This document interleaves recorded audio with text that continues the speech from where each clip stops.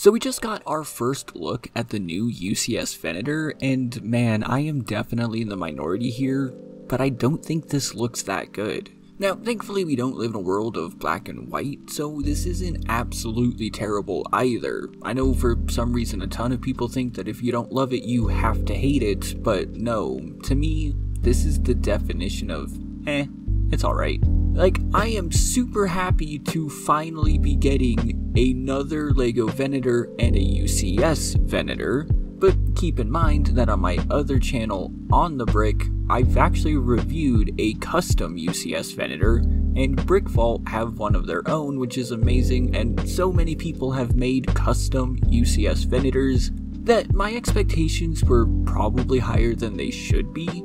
But looking at this as just a Lego set, trying to put aside all the custom side, this really has some flaws that I just can't look past. And not to mention some weird inconsistencies that we'll get into in just one second. So in no particular order, let's just talk about the things that stood out to me. Why, when I saw this, I went, And the first big thing that I noticed is the inconsistent tiling. It almost feels incomplete. Like, whoever was designing this started to try and tile the Venator and then just gave up or forgot. The front here looks rather patchy, trying to put some pattern that really just doesn't exist on the ship. But the most egregious parts to me, and you'll have to forgive the fuzziness of the photos, we don't have anything high quality yet, are both the Republic insignia and right after that the red and gray stripes. This really just looks like it was an afterthought. This really feels like someone was just marking where these had to go and then forgot to come back to it. And yes, those are very minor complaints. The second big issue that I have, though, is that the sides don't really seem to be at the correct slope. When you look at it from the front especially, it feels way more flat than it should. The worst part for me, and they did this with the smaller Venator as well, is that these guns, tractor beams, whatever these are on the side are just way too big and stick out way too much. And then the bridge itself feels oddly underdeveloped. Again, like it was the first draft meant to be greebled later, but they just never got to it. There's no real details or anything here like we see with the UCS Star Destroyer or AT-AT or, well, any other UCS set really. But there is actually an explanation for all of that, which I will go into in just 1 second.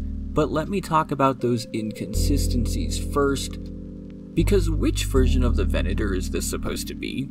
Yeah, if you didn't know, there are actually different Venators. There's the one from 2003 Clone Wars, from the 2008 Clone Wars, from Revenge of the Sith, and this Venator isn't really any of them. I would personally have preferred to go with the Revenge of the Sith, as it's the very first time we really got to see the Venator, but this is definitely not that version. The easiest and biggest way to tell this is just look where the insignia is on the Revenge of the Sith model and on the Lego version, two completely different places. Okay, so maybe it's the 2008 Clone Wars version, well, sort of? The weird pattern on the front of the Venator definitely matches up here, but this doesn't have, like, the weird big guns, tractor beams, or anything. And weirdly enough, there's actually different versions of the Venator itself in the Clone Wars. For instance, some have a red bridge and some don't. So maybe, just maybe, this is going off the 2003 Clone Wars Venator. Okay, it's not going off the 2003 Clone Wars Venator. So then I have to ask, why is this on the box? Because the Clone Wars, the one that is quite famous and spawned Ahsoka, came out in 2008. Attack of the Clones came out in 2002. The 2D animated Clone Wars, a very beloved show which I would highly recommend to anyone who hasn't seen it, well, that came out in 2003, 20 years ago. So this little Clone Wars 20 insignia has to be for that, which feels a little disingenuous because, like I said, this is not a representation of the 2003 Clone Wars Venator, and you can put that beyond any doubt when you look at the two minifigs that are included, a Phase 2 Captain Rex and a young Admiral Yularen, both characters which only showed up in the 2008 Clone Wars. So why is this insignia here? Clearly the nostalgia of 40 years of A New Hope, Empire, and Return of the Jedi has worked, and so they're riding that train to try and get 20 years of Clone Wars. But again, it feels a little disingenuous, as it really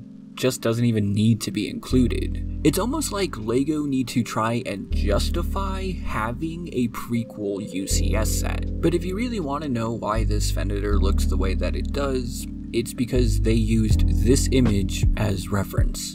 That's it, there's all your answers. They use this image to make this model off of. So the insignia is behind the red, the guns are a little differently shaped than you see in any of the other versions, and the red and gray stripes in the back actually curve down into the rest of the ship. The bridge is rather bland, and the tractor beams stick out quite a bit. I would personally have not used this when there's plenty of other references to go off of, but this is from the quote-unquote official source. Okay, so I got way too heated in this.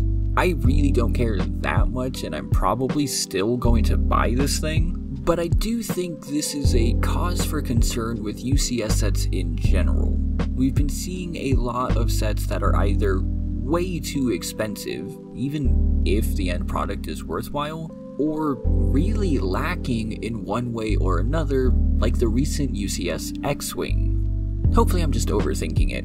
I'm sure that once we see better, higher quality pictures, or we get like the reveal video, that my opinion on this is going to change, but right now, based off the images we have, that is my opinion. Let me know yours in the comments down below. Remember to like this video if you liked what you saw, and subscribe for future videos.